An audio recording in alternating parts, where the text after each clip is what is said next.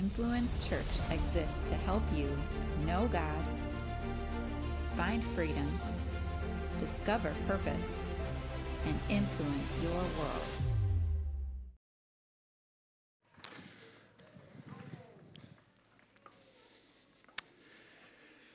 Good morning, everyone. Good morning. Awesome.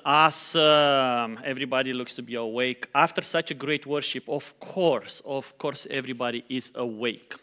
So, as Kelly mentioned, today we are going to end our Healthy Like Jesus series. And we discovered that Jesus was the most emotionally healthy person to ever live. And this series is based on the book Emotionally Healthy Christianity by Chris Thurman, which actually I really recommend you read it. So if you didn't buy it yet, it's a good book to read. Before we are going to talk about an area that we all could use some growth, let's look at the previous 9 characteristics, 9 traits that actually Jesus had or Jesus developed in his life that actually we talked for the last couple months. First one that we start with was seek to serve. Jesus has developed and he came on this earth with a desire to serve each one of us. Not just serve the community or people in that time. He came on earth, he left heaven, he left all the benefits that he had in heaven to come here on earth to serve each one of us. He left heaven also to show us how beneficial it is to serve others. The second trait we discover from Jesus that he had this gift of viewing reality accurately. And we talk about how we learn and how we discover that actually Jesus had a 20/20 vision when he looked at the reality around him. And to be honest, we as humans have the tendency to maybe magnify or minimize or sometimes even personalize everything and anything that happens in this world. And we learned that to be able to see the reality accurately, we have to look to it through Jesus' lenses. The third, we talk about taking appropriate responsibility. We learn that I am responsible 100% for how I think, how I feel, and how I act. And all the other people are 100% responsible for how they feel, for how they act, and of course for how they think. Fourth, we learn from Jesus how he delayed gratification properly. We saw that he delayed that to be able to fulfill his mission on earth. And we learn that if we discipline ourselves and learn to delay gratification in the short time, we will enjoy greater rewards in the long run. The fifth trait we look at and was listen wholeheartedly. We learn, if you didn't discover that yet, that God gave us 2 ears but 1 mouth. And that's for a good reason. We learn that we need to listen with the intent of understanding the other person and not with an intent to just reply. I'll be honest with you. Sometimes I'm so driven by solution that I listen and I'm like, my mind is already developing the solution instead of trying to understand the person. So Apostle James said that be quick to listen and slow to speak. The sixth trait we learned was about forgive and seek forgiveness. Those two go hand in hand. And we learned that actually the forgiven people know how to forgive. When we realize how much we were forgiven, we should have no problem forgiving others. We saw also that unforgiveness is a bait from the enemy, from Satan. And forgiving and asking for forgiveness, it's actually for our own benefit. We'll have a better life, we'll have better relation, we'll be healthier if we'll just learn to forgive others and ask for forgiveness from others. The other one we talked about was facing problems head on. And the best way out is always going through. We become our own worst enemies when we run from our problems. And we discovered that from the story of Jonah in the Bible. 2 weeks ago, we talked about anchor worth in God. And we realized that our worth should not be dictated by others. Not by sometimes our parents, not by our siblings, not by neighbors, not by your pastor, not by anyone around you. Actually, our worth should be defined by God. Our worth is established by God. And by the way, He died for us. Well, that should say something about our worth. Last week, we talked about handle anger well, and I share a few stories about in my life that should not go public. Oh, sorry about that. I think went online the message. We realized that anger is not a sin, but how we manifest that anger could become a sin. We learned that the challenge of walking in Jesus' footsteps when it comes to managing our anger is to be angry about the right things, in the right way, and at the right time. How many of you walk in a discussion with your spouse and it's just the wrong time to say something? Right? You know what I'm talking about. Happened to me 2 weeks ago. So, today we are going to close our series, Healthy Like Jesus, with an area that we all could use some growth. Of all the people Jesus encountered on planet Earth, He seems the most upset with the Pharisees. The things that seemed to bother Jesus about them was how blind they were to their own defects. In fact, if you read Matthew chapter 23, you'll find Jesus really upset with them and their so-called holiness.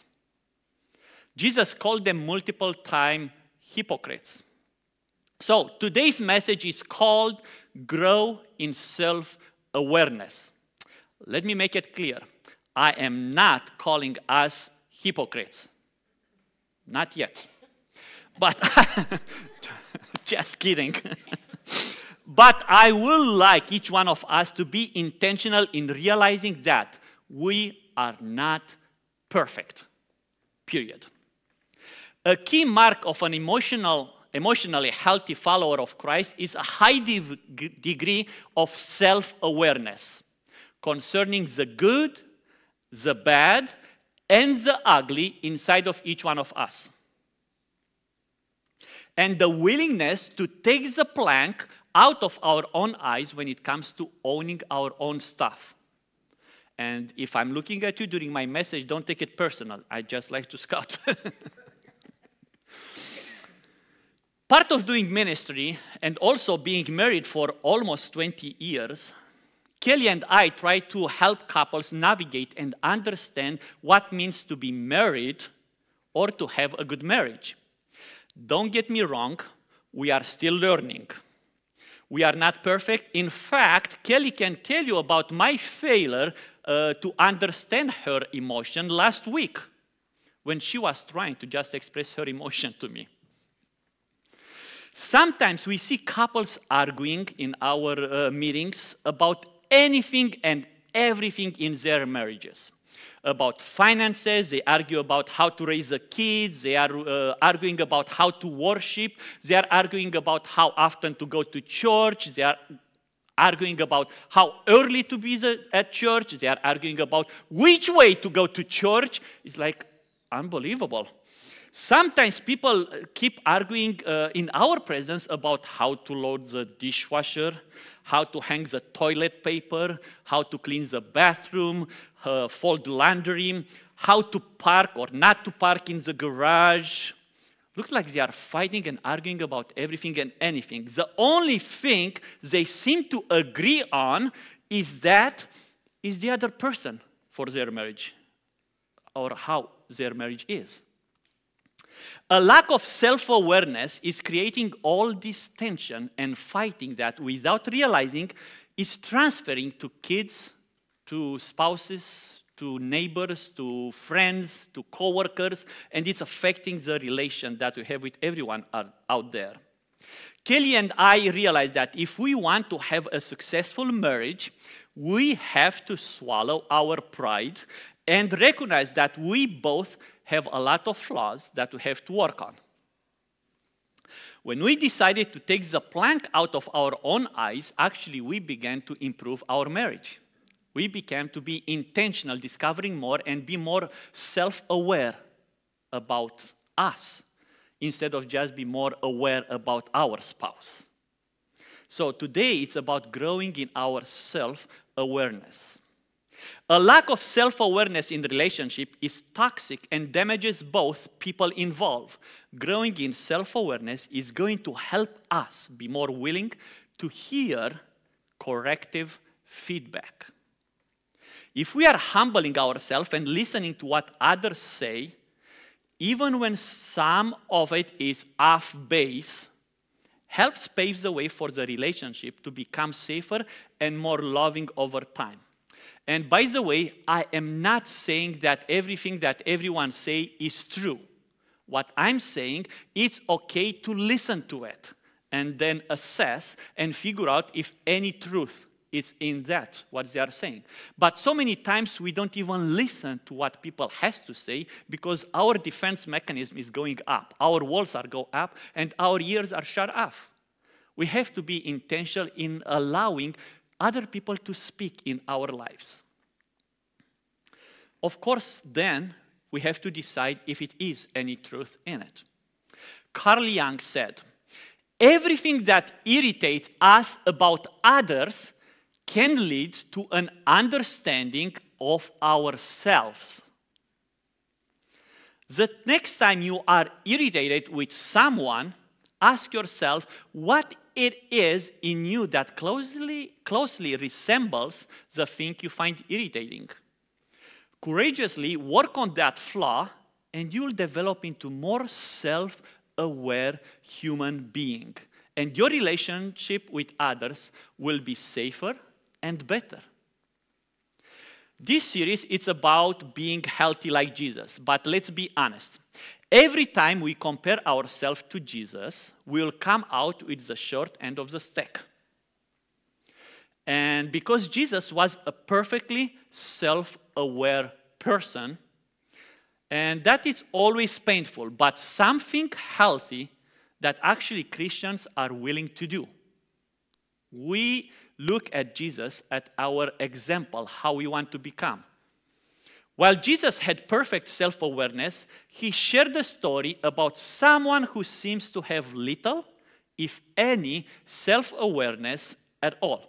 So I want to just zero in this story, and I'm going to read a few Bible verses to just see how this man, whose arrogance and unself-aware words will echo actually through the ages. So this parable is found in Gospel of Luke, chapter 18, starting with verse 9. Then Jesus told this story to some who had great confidence in their own righteousness and scorned everyone else. 2 men went to the temple to pray.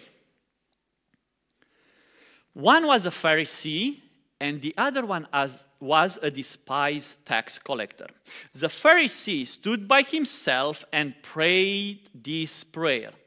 I thank you, God, that I'm not like other people, cheaters, sinners, adulterers. I'm certainly not like that tax collector. I fast twice a week, and I give you 1/10 of my income. But the tax collector stood at a distance and dare not even lift his eyes to heaven. He didn't even dare to go close to the temple. So he lifted his eye. He not even lift his eyes to heaven as he prayed. Instead, he beat his chest in sorrow, saying, "Oh God, be merciful to me, for I am a sinner." I tell you, Jesus said, the sinner not the Pharisee, return home justified before God. For those who exalt themselves will be humbled, and those who humble themselves will be exalted. Sometimes I like to paraphrase in my own translation, and this last sentence, I like to say it, the one that think they are right, they will be found wrong. And the one that they were thinking that are wrong, they might be found right. See, when we walk in this world like that, thinking like, you know what? I think I might be wrong. Then we allow ourselves to be able to listen to the other person. I'm not saying that we are wrong, but it's good to listen to the other people. Jesus aimed this parable directly at self-righteousness of the Pharisees that they were thinking they are right all the time. The Pharisee in this story arrogantly saw himself as not like other people. And in truth, he wasn't like robbers, he wasn't like evildoers, he wasn't like the adulterer, or even like the tax collector, in my opinion, and he was even worse. Why? Because even the tax collector was self-aware enough to know he was a sinner in need of a savior. He needed the mercy of God. When I think about self-awareness, I'm thinking about the Bible verse from 1 John chapter 1, verse 8, where Apostle John is saying this. If we claim we have no sin, we are only fooling ourselves and not living in the truth. In my opinion, we are all in danger of becoming a Pharisee. And actually, the ones that are in the most danger to become a Pharisee, unfortunately, are the ones that grew up in church. Because we start thinking just like the Pharisee. Well, I didn't speak like them, I didn't swear, I didn't lie, I didn't cheat, I didn't do this, I didn't do that. And without realizing, we develop this kind of self-righteousness, which actually is in our detriment, because we'll realize that actually we might not need a savior like other people need a savior. But bottom line is this: we all are called sinners. And the last time I checked, and I read the Bible quite a few times, is not saying the little sinner and the big sinner. I never found that in the Bible. God is just calling everyone sinners, saved by grace, saved by Jesus Christ. So, in my opinion, we are all in danger of becoming little like this Pharisee. We need to stop kidding ourselves. We all have numerous blind spots when it comes to the truth about how we really are, especially the dark side of who we are. We see ourselves through a very cloudy, foggy, even dirty mirror. And so many times we see ourselves just kind of in a puzzle pieces. Apostle Paul is saying it like this in 1 Corinthians chapter 13.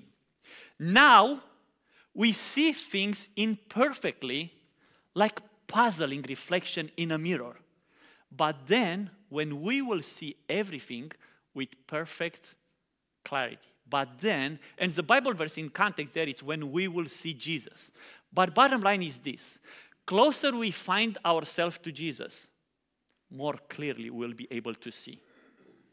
And it's because he is going to be the one that helps us to see things clearly and have that self-awareness and develop that self-awareness in us. If we want to be an emotionally healthy Christians, we must allow God to hold up whatever mirrors he wants when it comes to our flaws and defects.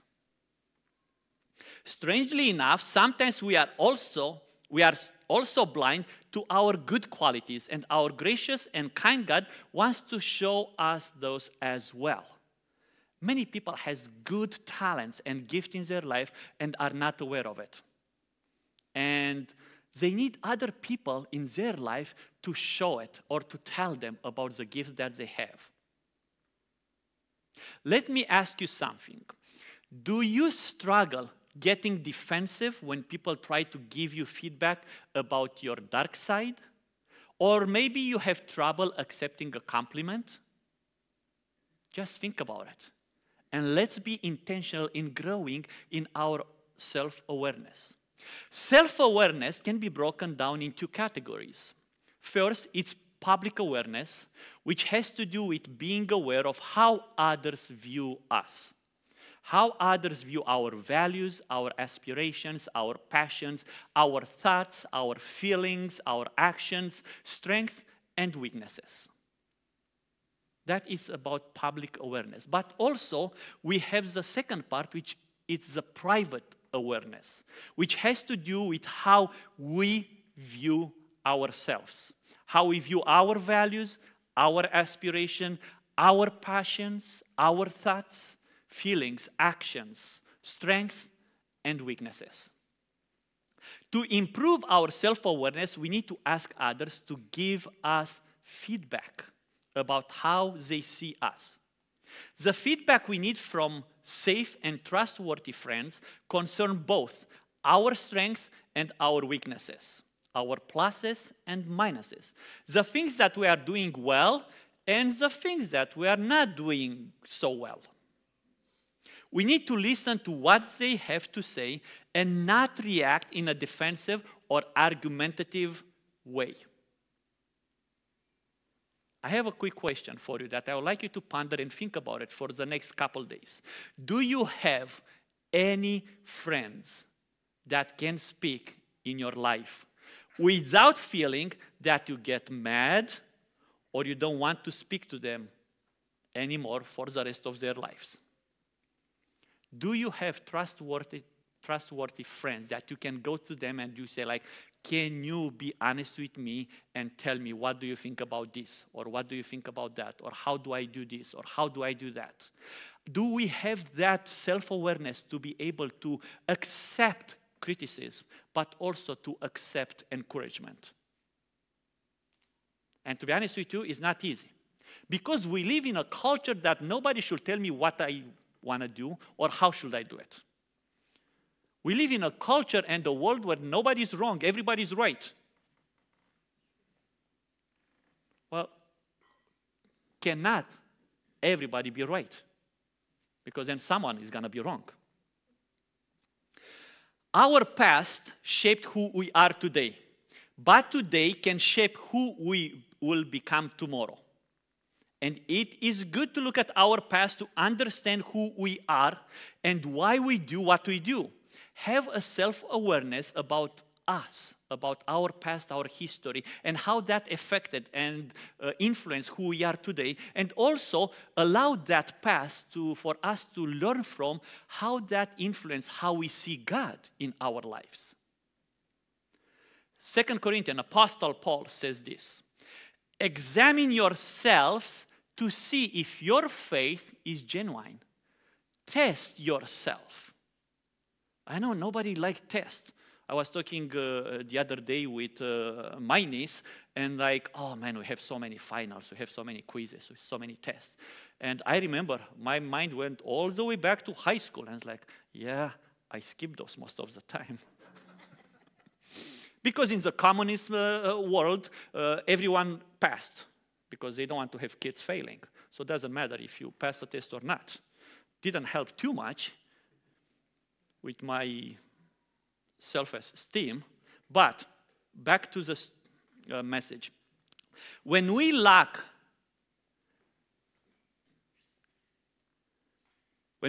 self-awareness, we misunderstand ourselves, and that leads to lead to misunderstanding God as well.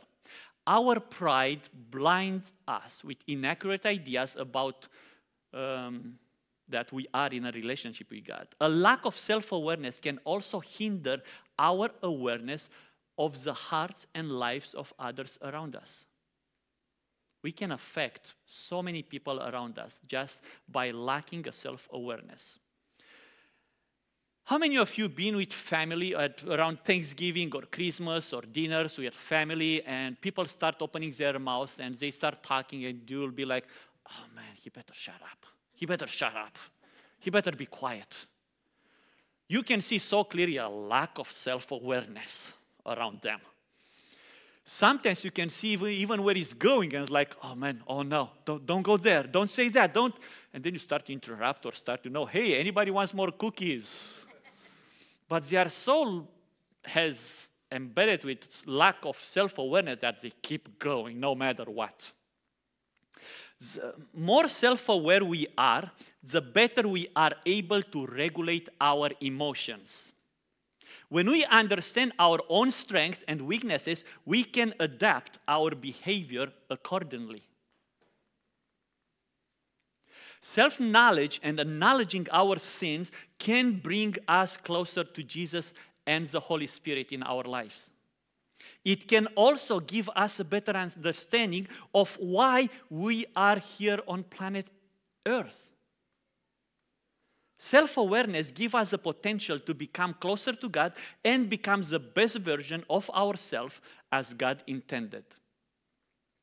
The goal of self-awareness should be greater self-acceptance and less harsh self-judgment. It's just coming to a place where you understand who we are, why we are, how we are, but also not just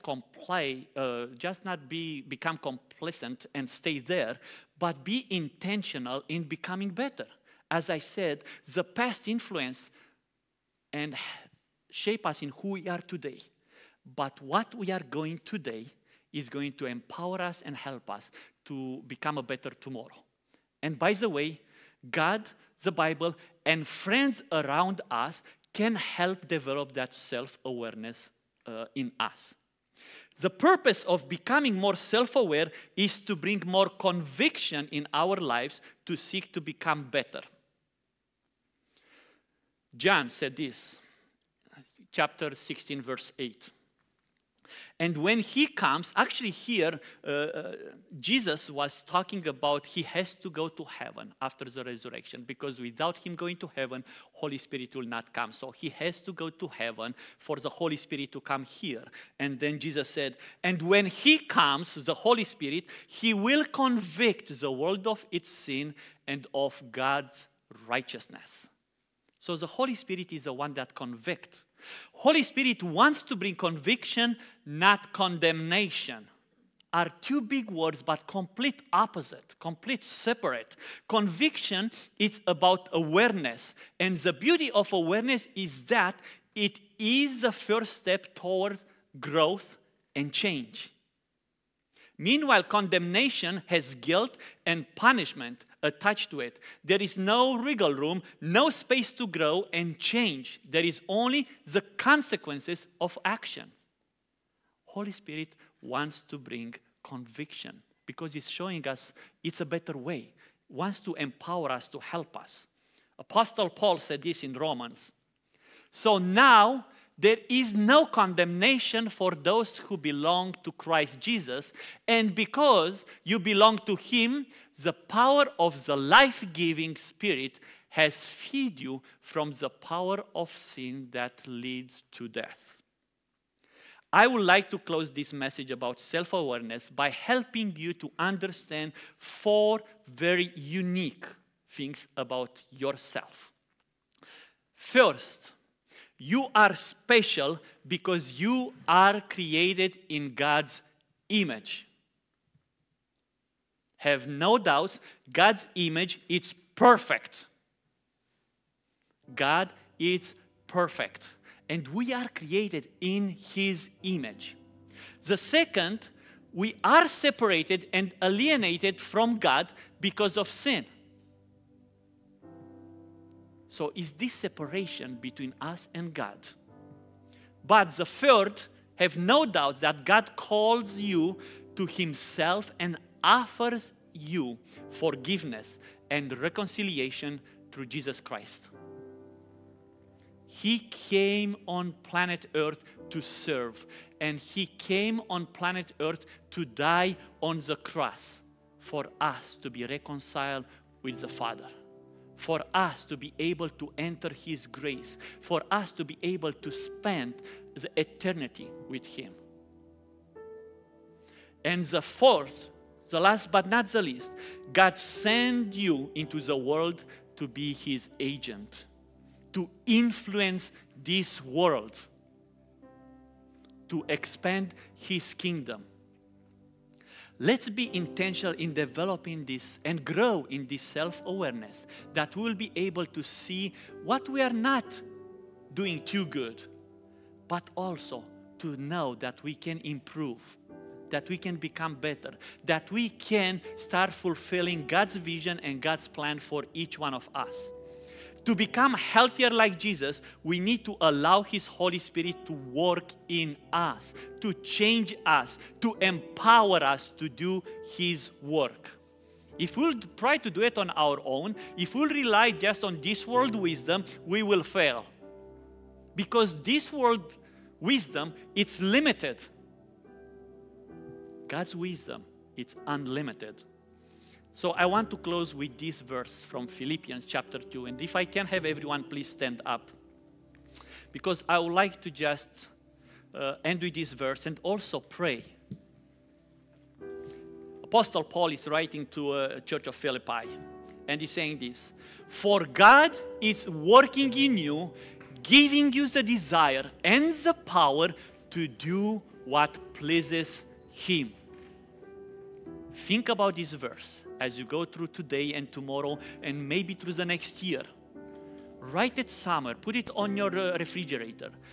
For God is working in you, giving you the desire and the power to do what pleases Him.